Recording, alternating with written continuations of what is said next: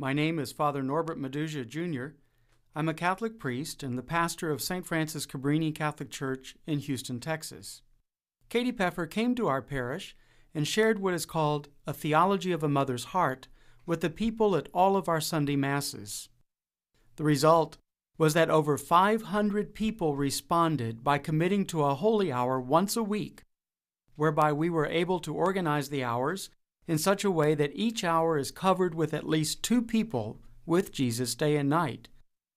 Now we have Perpetual Adoration with the Blessed Sacrament exposed in our side chapel. It is my pleasure to introduce Katie on this tape because I think that every Christian should hear her message. I would recommend Katie to any pastor, and it is my prayer that the theology of a mother's heart be heard in every parish. May God bless you. Wouldn't it be wonderful to have here in the parish a chapel or a small prayer room that can be open all the time so that anyone at any time, day or night, could come to visit and be with Jesus in the Blessed Sacrament? My name is Katie Pfeffer. I was a Protestant. Then God gave me the gift of faith to believe in the real presence of His Son in the Blessed Sacrament. I'm not a theologian, but God says that we were all created in His image and likeness, which means that by looking at ourselves, we can also know something about God. For this reason, I would like to call this sharing a theology of a mother's heart. All of us know the more you love someone, the more you want to be with the one you love. For example, the very nature of a mother's love is to want to be with and care for her children. And the greater the love, the greater the desire to be with and care for her loved ones. If one can understand the feelings of a mother's heart, doesn't this explain the very mystery of our Catholic faith? The real and personal presence of Jesus in the Blessed Sacrament.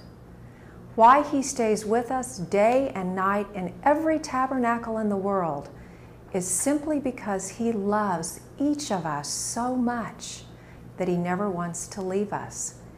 He describes Himself as the Good Shepherd who is always with us in contrast to the hired hand who runs away.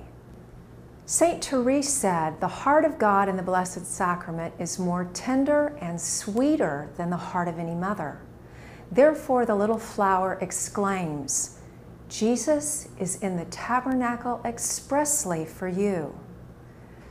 The words of sacred scripture explain the love and presence of Jesus in the Blessed Sacrament by saying, "Can a mother forget her infant? Be without tenderness for the child of her womb? Even should she forget, I will never forget you.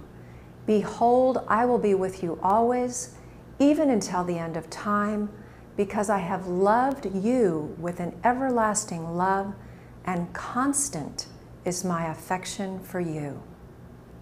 St. John Vianney used to point to the tabernacle every Sunday and say, "Jesus is really there. And if you only knew how much He loves you in the Blessed Sacrament, you would be the happiest person in the world." The Pope says the voice of Christ is giving each of us an especially urgent invitation at this moment to come closer to Him every day, because life is a journey of faith and intimacy with the Lord. Therefore, we must find the time and the desire for prayer, in particular for adoration, because God is hidden in the Blessed Sacrament and is just waiting for us to discover the secret of His presence. This is why our beloved Pope states, "Jesus waits for you in the sacrament of love, where He repeats His timeless appeal. Could you not watch just 1 hour with me?" This hour that Jesus wants you to spend with Him is spent any way you want. Some people like to bring their own favorite prayer books, while others like to pray the rosary or read the Bible, or just speak to Jesus heart to heart like a best friend. What Jesus wants all of us to know is that He is the easiest person in the world to be with. absolutely the easiest person to please. St. Paul describes the Spirit of Christ in the Blessed Sacrament as gentle as any nursing mother, fondling her little ones. For example, you may be so tired or troubled that you may want to come into His presence and do nothing, but just sit and relax and enjoy the sweet peace of Christ who says, "Cast all your anxiety upon the Lord who cares for you. Fear is useless. What is needed is trust. My peace is my gift to you."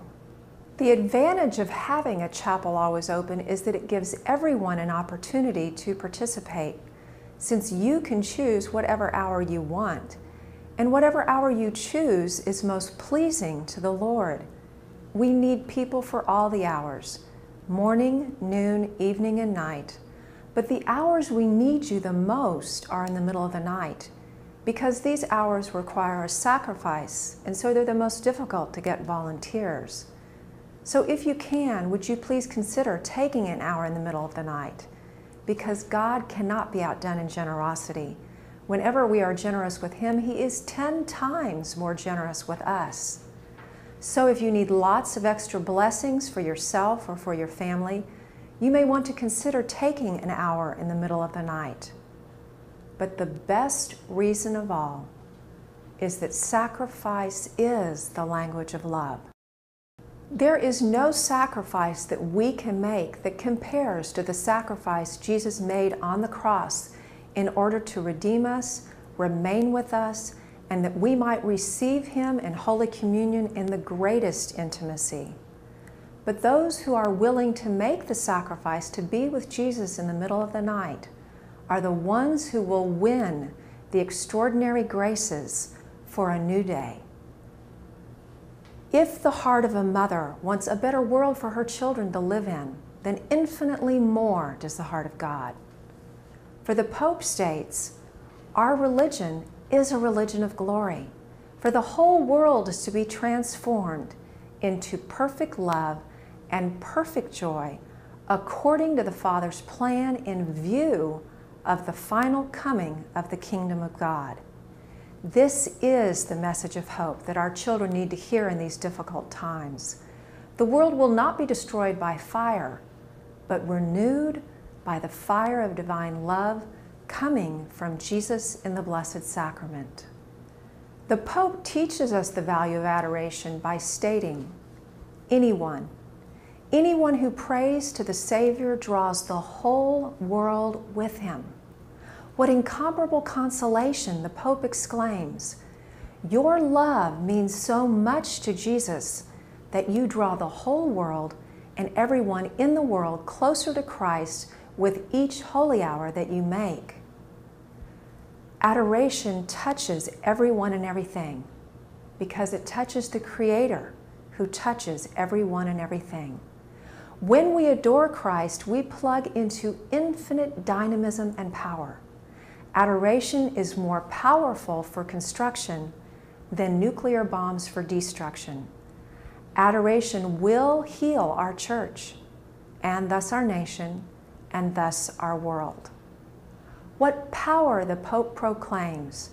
Through adoration, the Christian will bring about the radical transformation of the whole world by Jesus who says, "See, I make all things new."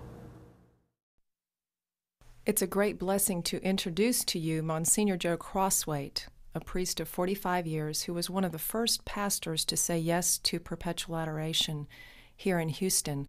Thank you, Katie. Dissertation on what the Perpetual Adoration means to you as a parishioner and as a mother of 5 children. I'm very glad to express what the Perpetual Adoration has meant to me as a pastor of a parish, which eventually grew to over 5,000 families.